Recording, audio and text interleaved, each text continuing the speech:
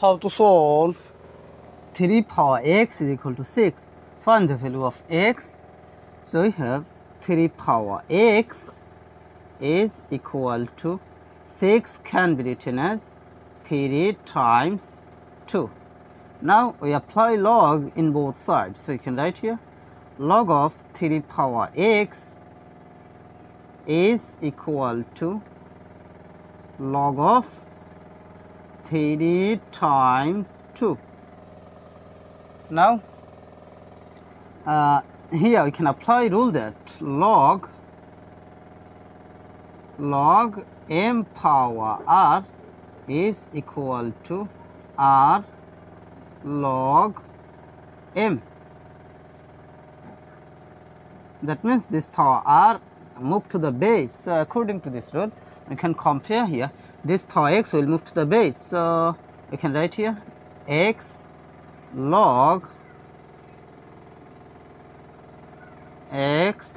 3 is equal to log of 3 times 2. That means it can be written as log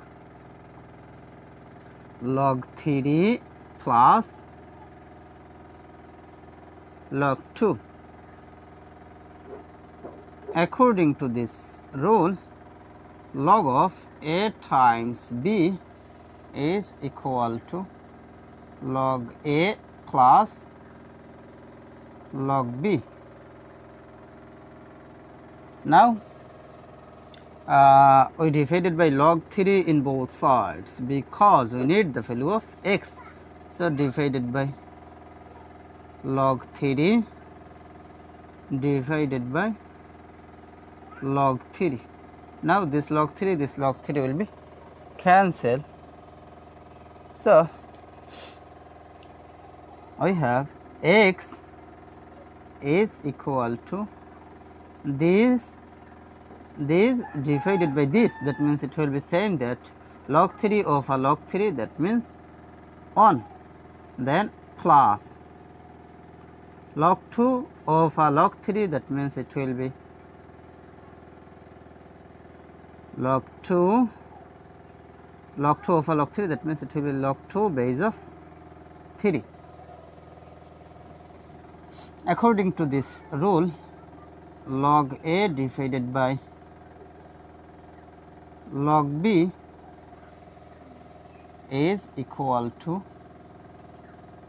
log a base of b.